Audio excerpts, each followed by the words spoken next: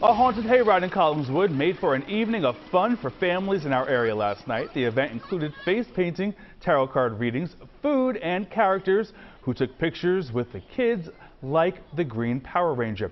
And with all the action, kids still couldn't wait to hop on the hayride and see the spooky scenes along the route. As you ride along on the tractor, you get to have that full experience, and as you come off the tractor, you get to vote for who is your favorite scene. It's all volunteers. It's done by parents, families, teachers, staff. Everyone joins in and helps out to make it a creative, fun event.